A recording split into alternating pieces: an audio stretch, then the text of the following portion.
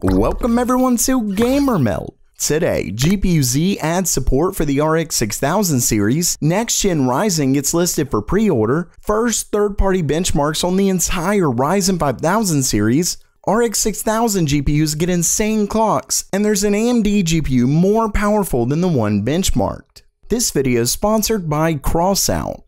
Okay, it's news time, and first up for today, quite possibly the most popular GPU utility, GPU-Z, has added support for both the RX 6000 series and Intel's first discrete graphics GPU.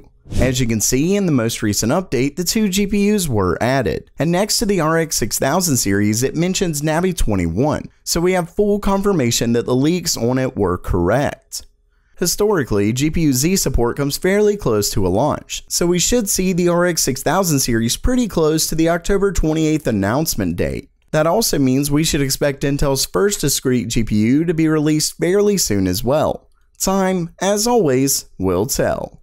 And of course, with all that new hardware, you've got to put it to good use with today's sponsor, Crossout, the online vehicle shooter that lets you create your own death machines from scratch. We're talking weapons, structural parts, support systems, and even decorations. I mean, look at some of these weapons. Plus, Crossout is really easy to get into. You'll have your first vehicle up and running in no time. And there's tons of game modes, from a fast-paced PvP mode to PvE raids, and even a narrative-driven open-world campaign with the all-new season called Amusement Park. Oh, and did I mention that it's completely free to play on PC, PS4, and Xbox One? So what are you waiting for? When you use my link in the description, you'll get an exclusive bonus, a selection of 3 weapons or a powerful vehicle cabin. Next up for today, AMD's Ryzen 5000 series is right around the corner, and that means we get to see things like retailers listing the CPUs for pre-order. Originally found and shared by Momomo_US, you can see that all 3 of AMD's Ryzen 5000 series CPUs were listed on Amazon Italy for pre-order. Unfortunately, they have since been listed as unavailable, but they are still there. Honestly though, I wouldn't have purchased them anyway, as they were listed for quite a bit more than MSRP. Still, it shows that retailers are gearing up for sale. Oh, and these do look like the final box design, so fairly similar to last gen except a darker color with a polished metal look. Next up, with Ryzen 5000 being so close to launch, we're also starting to see some leaked benchmarks, like the recent ones found by Tom Apisak.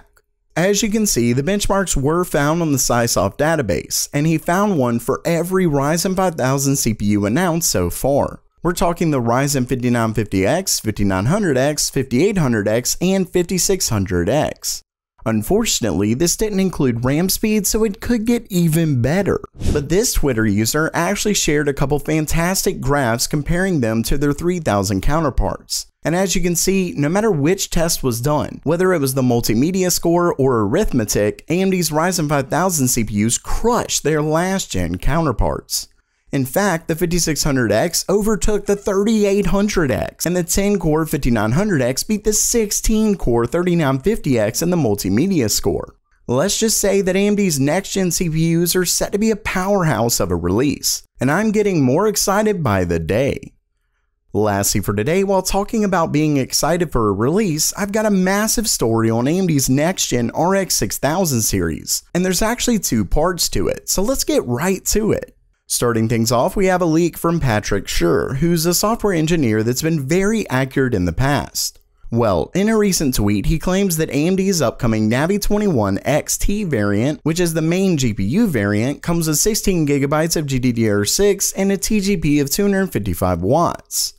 Now, the big thing here is clocks, and Patrick Schur claims that Navi 21 XT comes with an almost unbelievable 2400 MHz game clock. Remember that game clock is the frequency when the GPU is actually playing games, i.e. high usage. So the gaming clock is typically much lower than the boost clock.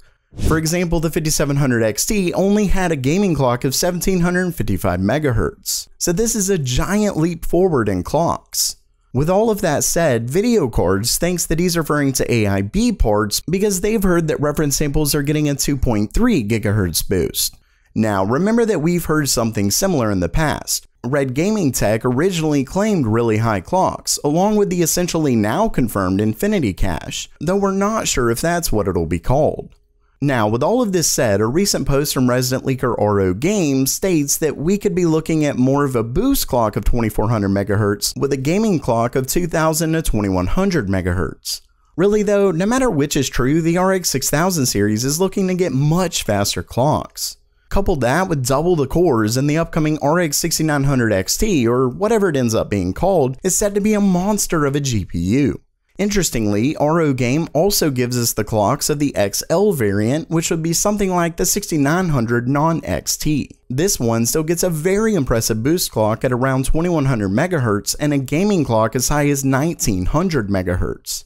Now, the second part of this story comes from Video Cards, who discusses a third variant, the Navi 21 XTX model.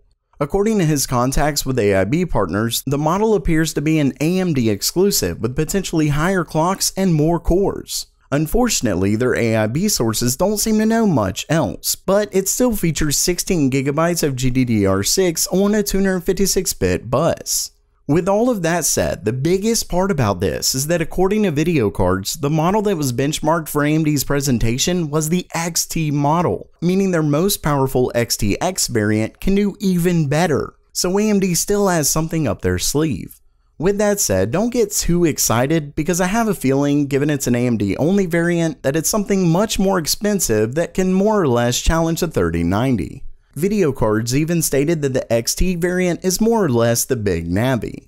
The XTX model will likely just be for those who want the absolute best and are willing to pay whatever to get it. That, or it's more focused on specialty things like 8K. Either way, it's clear that AMD is coming back hard, and Nvidia may actually need to worry a bit.